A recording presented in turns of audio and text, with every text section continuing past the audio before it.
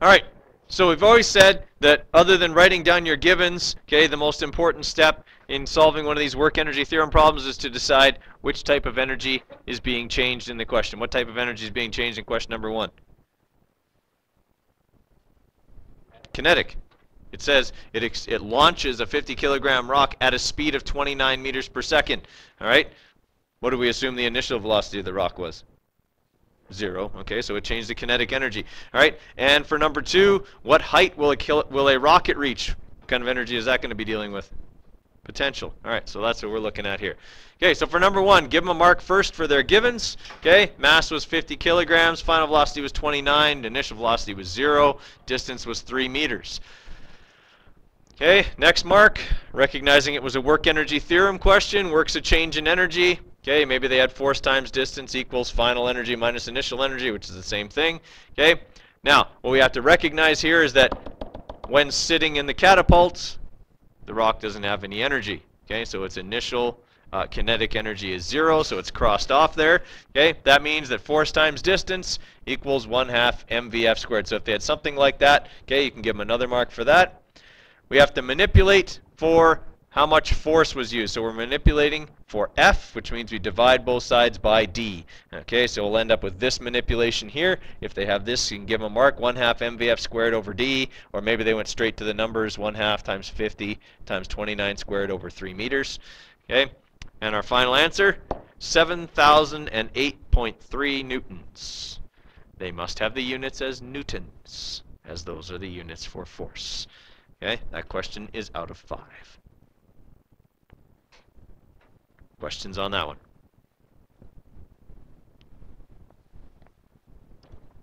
Okay, number 2, mark for givens. Okay, the mass of the rocket was 0.250 kilograms. The force used was 200 newtons. The distance over which it was exerted was 4.5 meters.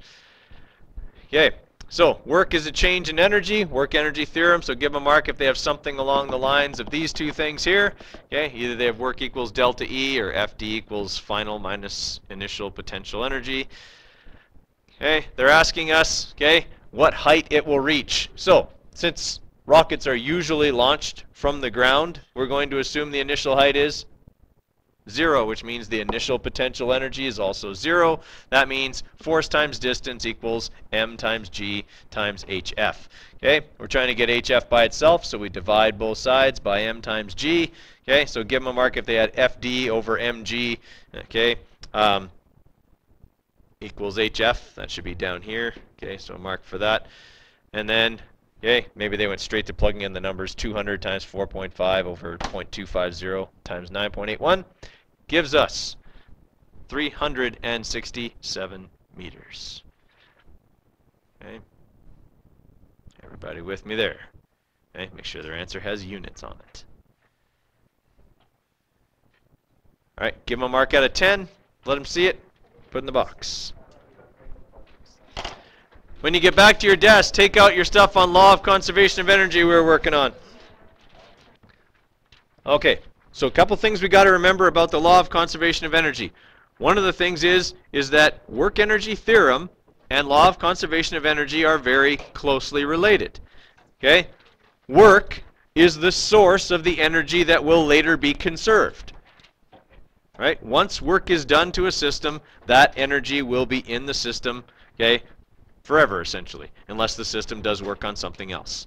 All right, so we have to understand that that's how work energy theorem and the law of conservation of energy go together. And that's what this whole question number 5 is asking you about.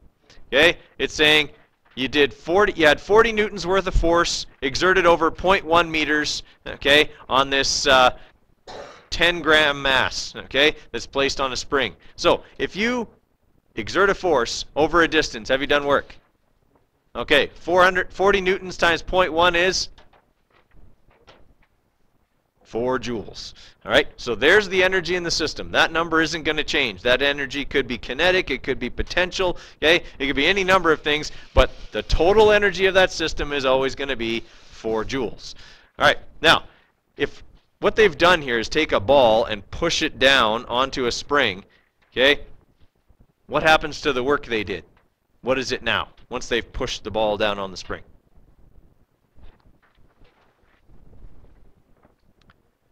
It be what?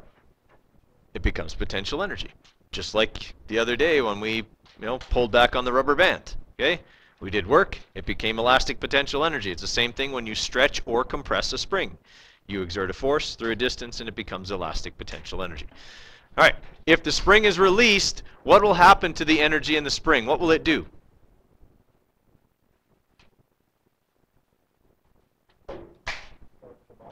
What do we call that? It'll do work on the ball. Okay? What's the only thing energy can do? Mechanical energy can do work. Okay? That's what it does. So if I have energy in the spring and I let the spring go, it's going to push the ball. Okay? And the ball then will have its energy change. That's work. Work's a change in energy. All right. Calculate the energy of the ball the instant it leaves the spring. This requires no calculating because we already did the calculating. How much energy is in this system? 4 joules. That's all the energy that ball can have when it leaves the spring. Okay, so it doesn't require any calculating, just requires that we remember the law of conservation of energy. Once work is put into a system, that energy will always be there. Okay? All right, if I know that the energy of this ball is 4 joules, can I calculate how fast it would be going? Sure I can, because I also know the mass of the ball. They tell it to me up here. Okay, so what I got to remember is that EK equals 1/2 mv squared. This is 4 joules. This is 0.01 kilograms. All I have to do is solve for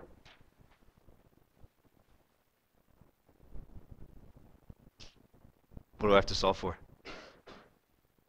V. Okay, that's the only thing I don't know, and that's what they wanted to know. Okay, what will be the speed of the ball as it leaves the spring? Well, solve for V. Okay, so I divide by 1/2 of m. Okay, and then what do I have to do? Square root, right? Okay, so when I plug in 4 joules here and 1/2 of 0.01 and square root that, I'm going to get that that thing's going to be moving at 28.3 meters per second. Okay. All right, if it's fired straight up in the air, okay, how much gravitational potential energy will it have at its highest point?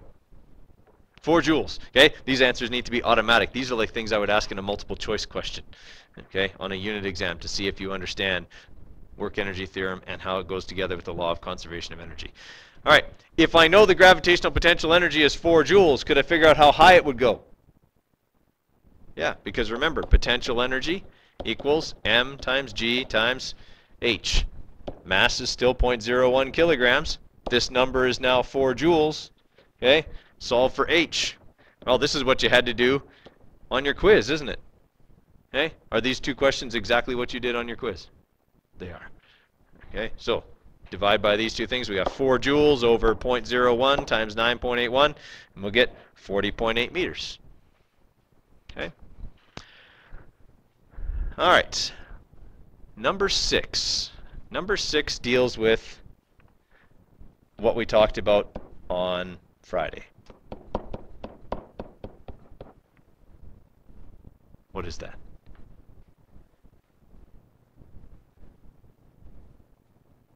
The law of conservation of mechanical energy. Okay? Now, mechanical energy is the sum of what 2 kinds? Potential and kinetic. Whoop.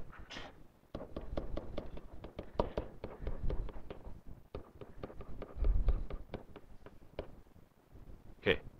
In number 6, when they're jumping off of the ground, what kind of energy do they have?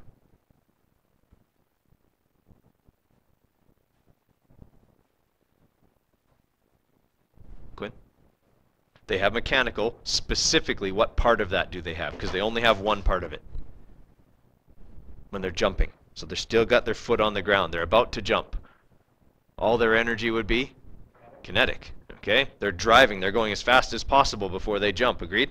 Okay? But because their feet are still on the ground, they have no potential energy because they have no height. Okay? So initially, this number is 0. Okay? Now, how do I know? I mean, the question sort of tells me that, right? It says they jump vertically upward from the ground. Well, if they're on the ground, they can't have any potential energy. Agreed? Okay, so just little things I got to read from the question, okay, to figure out. And then it says, what's the athlete's initial vertical speed if they get to this height? Okay, if this is their maximum height, how fast are they moving at that point? Not fast at all. In other words, how fast? 0.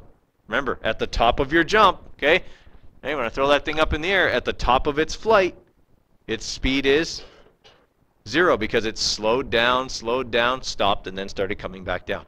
All right, so at the maximum height here, the kinetic energy is 0. All right, so now I've got EKI equals EPF, so that means 1/2 MVI squared equals MGHF. Can I solve for V? Right? Is that what the question asked me for? They said, what's the athlete's initial vertical speed? All right, so how do I get VI by itself? Peter? All right, divide both sides by 1/2 of M. What happens to M? Okay, what else do I have to do? Square root. Are these all kind of the same? That's what I'm trying. That's the point I'm trying to make. They're all pretty much the same. Okay, as long as you can figure out which energies, okay, are involved at each point, you're pretty much set because the rest of it's always going to be the same. All right, so that solves for VI. Okay, so VI will be the square root of 9.81 times 0.91, okay, over 1/2. Okay, and when we do that, we should get 4.23 meters per second. Everybody all right with that? Okay, we talked about quite a few of those on Friday. Okay,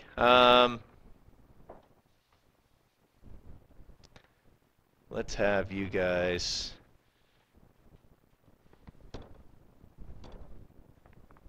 try this question.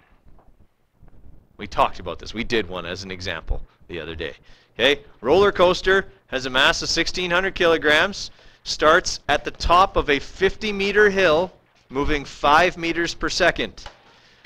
I want to know how fast it is moving on the top of the 8-meter high hill at the bottom of the track.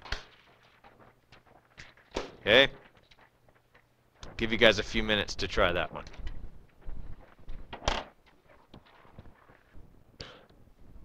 So, what's the same between this point here and this point here? The amount of mechanical energy is the same. So this question starts out like this. The initial mechanical energy is equal to the final mechanical energy. Okay?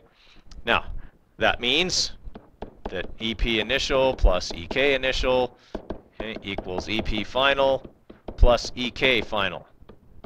Are any of those 0 in this question? No. They all have a numerical value. Okay, there's potential energy here because it's 50 meters off the ground. There's kinetic energy here because it's moving at 5 meters per second. Here there's potential energy because it's moving, it's 8 meters above the ground, and it's definitely moving. Okay, so we got actual numbers for all of these things, and we are looking for the final speed. Okay, which one of these things is final speed going to be part of? When? EKF. So I can isolate that right now if I want to, or I can put in all the formulas right now too. It doesn't really matter.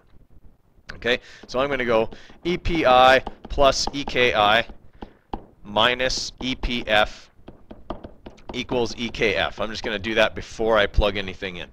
Okay, now I'll put in all my formulas. So M times G times H initial plus 1/2 MVI, okay, minus MGHF. Okay, does everyone follow what I'm doing here so far? Right, I'm just plugging in the formulas for these terms. Right, that equals the final kinetic energy. Now, they gave me the mass in this question. Do I need it? No, it's in every term. Okay, every single term is multiplied by m, so I can cancel it if I want. If you're not comfortable with that, it's fine. Leave it in. Put 1,600 kilograms in for every single one of those. You get the same answer we do. Okay, all right. I like to enter less stuff into my calculator, so I'm all about canceling stuff. Okay, so I'm going to cancel all the m's here. I need to solve for this, for VF. What do we got to do with the 1/2? Divide. All right, so I divide both sides by 1/2. It's gone. Now what? Square root. Alright, so I've got this big mess here that I got to plug into my calculator. Okay, number-wise, it's going to look like this.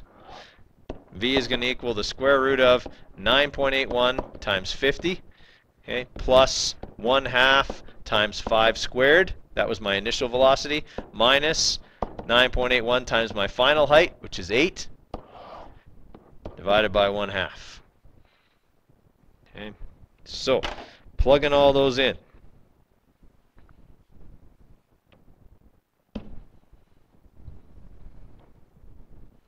Alright, so I'll have 9.81 times 50 plus 0.5 times 25 minus 9.81 times 8 divided by 0.5, square root that, and it's moving at 29 meters per second on the top of the 8-meter hill.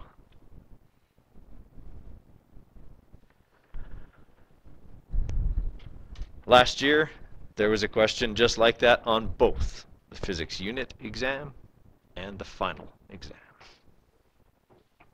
Okay? I mean, really, do all these law of conservation of energy questions work the same? You're either being asked to solve for a speed, in which case that'll be your formula, or you're asked to solve for a height. Okay? It's just algebra, right? But it's always going to be pretty much the same method. Okay. Is this making sense to people? Okay. We're going to practice that a little bit today, probably a little bit more tomorrow. Okay, we'll talk about efficiency on Thursday, do a little thermodynamics review, okay, on Friday, unit exam review on Monday, and then you have your unit exam on the 11th. Okay, so it's all coming up here pretty quick. Okay, everybody with me there? Yeah.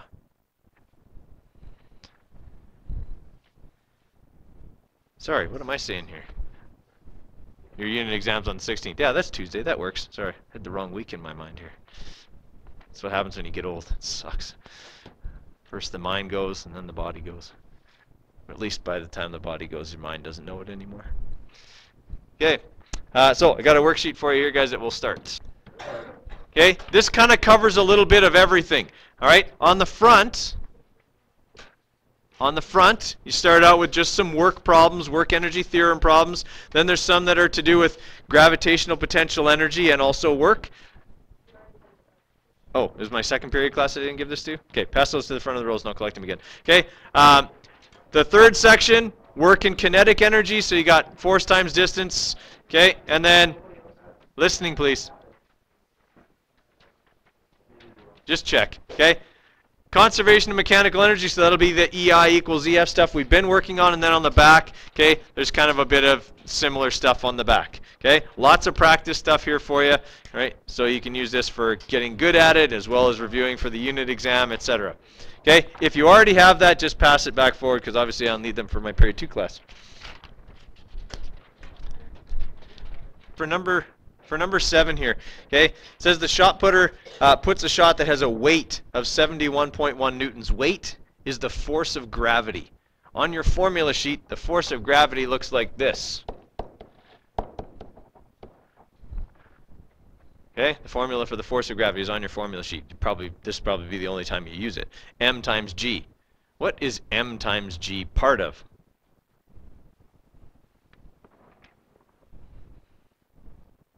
So they've already multiplied M and G together for you, right? All you have to do is multiply by H, okay? So if you want to find the change in potential energy, you take your 71.1 and multiply by H, and you'll get the potential energy at each point, and then all you have to do is subtract, right? Does that make sense? It's kind of tricky because we never did really talk about that, okay? But force of gravity is M times G. I wouldn't do that on a test, okay? Just because that's something we talk more about in Physics 20. Once in a while you run into it, so you have the formula, okay? That make sense? Yeah, dirty trick. Yep. Okay, so number 14 is a law of conservation of energy question. Okay, she's leaving the ground, which means when she leaves the ground, she only has what kind of energy? Kinetic. Otherwise, she wouldn't leave the ground, right? Okay, so she has only kinetic at the beginning, so we got EI equals EF, okay? And we know that initially her mechanical energy is all kinetic, and when she's at her maximum height, all her energy will be potential, okay? All right, so that's going to mean 1/2 mvi squared equals mghf, right? We're solving for her final height. So we divide both sides by mg.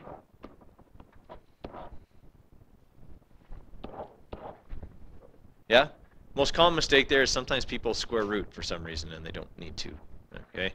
Right, so all we're doing is multiplying 1/2 times her 9 squared, okay, divided by 9.81, and that'll give us our 4.12. Okay. Is that it? Right, it cancels, yeah. Okay, any other ones, guys?